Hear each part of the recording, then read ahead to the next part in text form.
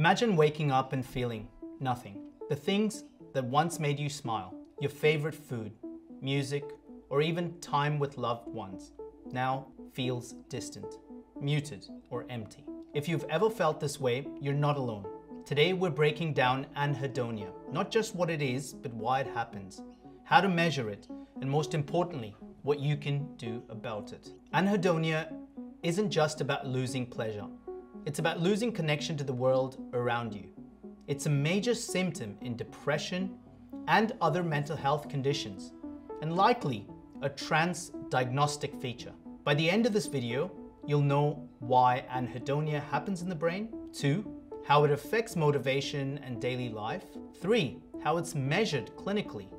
And 4, what treatments and strategies help. But first, let's answer the big question.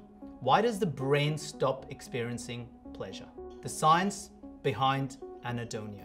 Welcome to Psychiatry Simplified. I'm Dr. Sanil Rege, consultant psychiatrist. If you're interested in all things psychiatry, neuroscience, and mental health related, then this is the channel for you. Please hit the subscribe button to stay in touch with all our future videos. The term anhedonia comes from the Greek words an, without, and idoni, pleasure. It was first described in 1896 by psychologist Rebo, but only recently have we begun to understand what's happening in the brain. At its core, anhedonia is a disruption in the brain's reward system, the brain's way of processing motivation, pleasure, and learning. This system involves 3 key areas. First, the prefrontal cortex. The prefrontal cortex plans and assigns value to rewards. It's also the seat of executive function, planning, sequencing, error detection, error monitoring, completing tasks. 2, the ventral striatum, also known as the nucleus accumbens. This is often termed the reward center. This generates the feeling of pleasure. And 3rd, the dopaminergic system. The dopaminergic system drives anticipation, motivation, and reinforcement. When these systems stop functioning properly, activities that should feel rewarding don't. People with anhedonia describe it as feeling emotionally flat, like life is happening in grayscale. But anhedonia isn't just about the lack of pleasure. Anhedonia is a concept that involves learning. It involves reinforcement, it involves pleasure, and it also involves motivational pathways. There are 3 main types of anhedonia. 1, incentive anhedonia or anticipatory anhedonia. This is a disruption in the drive or urge to pursue rewarding experiences involving effort and determination. 2, consummatory anhedonia. This is the inability to feel pleasure in the moment. For example, not enjoying food or not enjoying music, smelling a flower and just not feeling anything. And 3rd, motivational, also at times known as appetitive anhedonia. This is the lack of motivation or desire to seek out rewards, not wanting to make plans or try new things. Note, this is not just about seeking out pleasure, but seeking out reward and reinforcement, the things that keep us going in life. These distinctions reveal that anhedonia isn't just about diminished feelings, it's also about diminished systems of urge, drive, and affective states. So how is anhedonia measured clinically?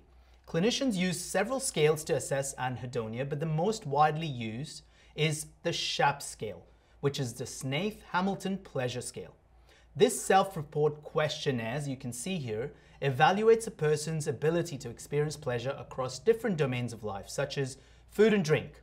For example, I would enjoy my favorite meal, something one can rate. Social interactions, I would enjoy being with my friends. Sensory experiences, I would enjoy a warm bath or shower.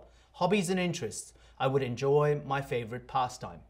Participants rate their agreement with statements on a scale, helping clinicians quantify the severity of anhedonia. A high SHAPS score indicates significant difficulty experiencing pleasure or rewards, making it a useful tool in diagnosis and treatment monitoring.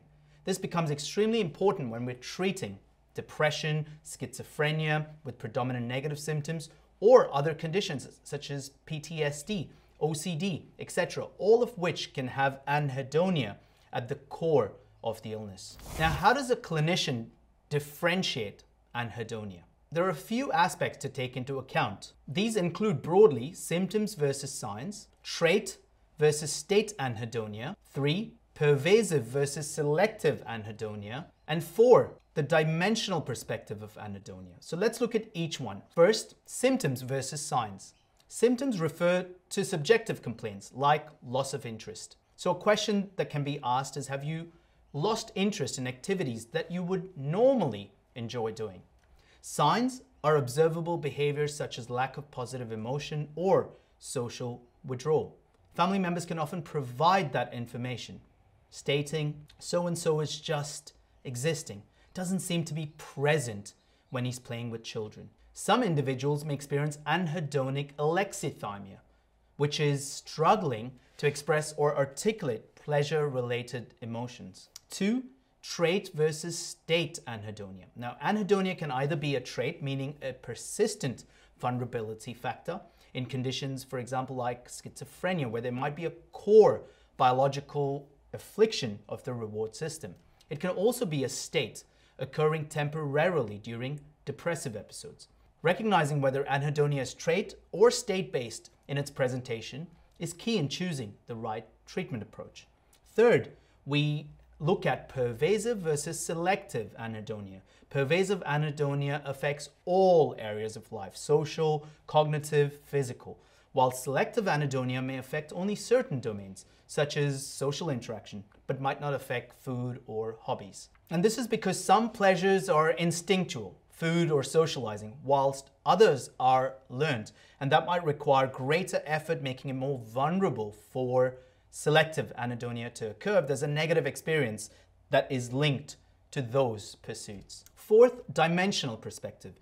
Rather than viewing anhedonia as all or nothing, we now see it as a spectrum. And this dimensional view helps clinicians assess severity and therefore tailor treatments accordingly.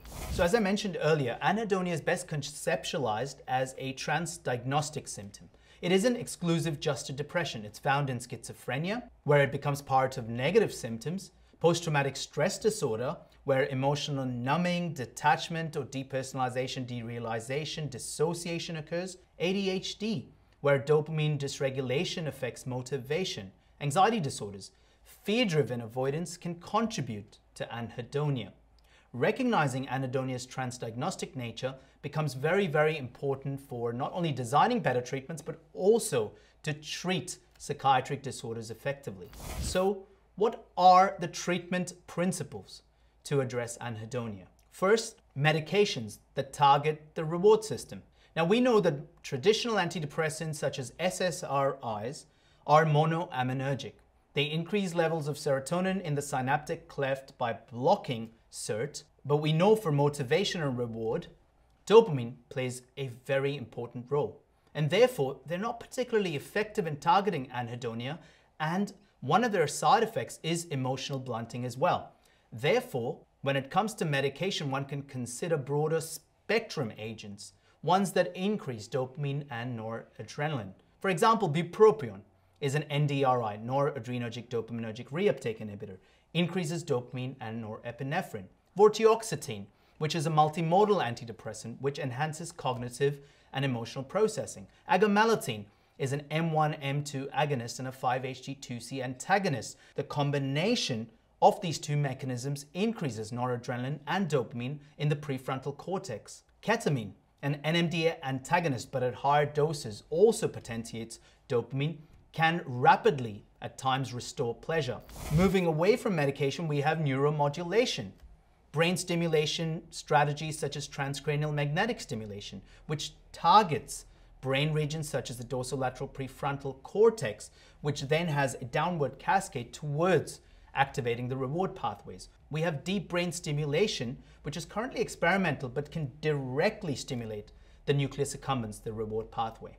We know that deep brain stimulation is used in treatment refractory depression and OCD as well. Third, behavioral activation. Now, this is something that can be implemented in all cases of anhedonia and therefore can be considered the gold standard.